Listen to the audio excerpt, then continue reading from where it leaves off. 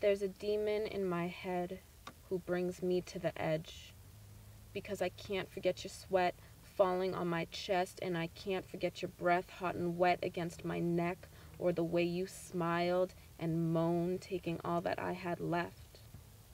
I can still taste your lips, a kiss unreturned and uninvited, as I tried my hardest to claw you down and fight it. I can still feel your hands pressing me down into the ground with the force of the weight of 300 pounds. I can still see the hunger and cold in your eyes as you wipe the remnants of myself off your hands on my thighs. I wondered for too long what I did to deserve it. Was I too dumb, trusting, naive, or uncertain? But is it the angel's fault that the devil lurks down below? So this is it. You're done here. I'm letting you go.